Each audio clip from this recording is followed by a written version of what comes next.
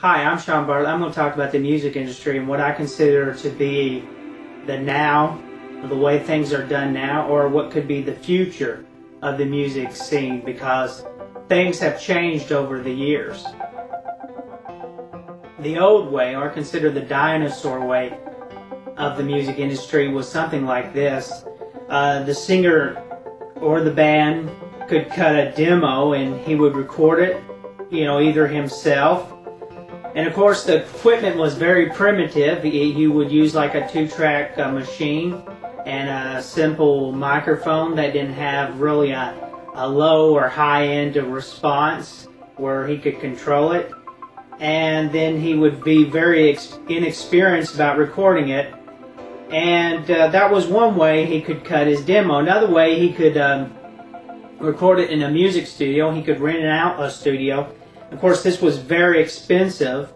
Anybody knows, even now, to rent a studio, it's very expensive. And he was also at the mercy of the studio on how they recorded it. And once the demo was cut, he could give it to a local radio station, or he could give it to a major recording label, and they could listen to it and find out, if he was worthy of their market. The bottom line, you are dependent to some third party just to get your music to the people who want to listen to it. Well, things eventually changed in the music industry. There's a new way. Basically, video killed the radio star.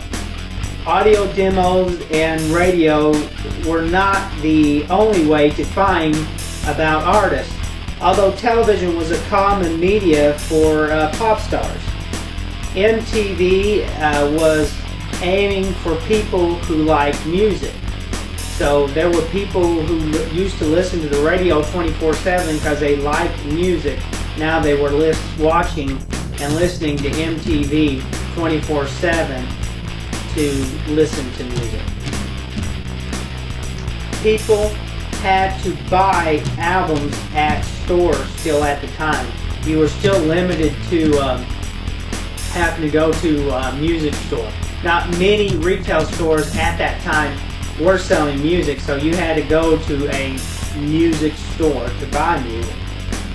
Bootlegging and piracy was expensive and risky, and it was usually limited to expensive audio duplicators and selling it, at flea markets and street vendors. I have actually had bought a bootleg copy when I was a kid. Did not know it was. They did everything in the world to try to prevent you knowing that it was a bootleg or piracy copy at the time. Of course, when you're a kid, you don't know the difference between the two. Eventually, things started to change again in the industry with the invention of computers and other medium outlets. The modem brought in the internet, and then later on people were able to share files, very small files, over the internet.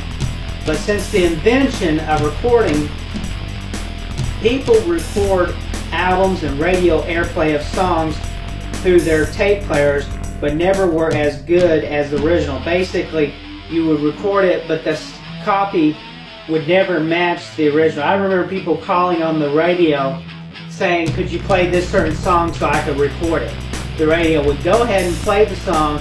People would take their tape recorder, put it against the speakers, and that was the way people would record the music a lot of times, because that was the only way they could do it. Napster was one of the ways people found out about music. It was a curse to established artists, but blessing to new artists. Then later on there would be MySpace, Facebook, and YouTube, and now Twitter would follow.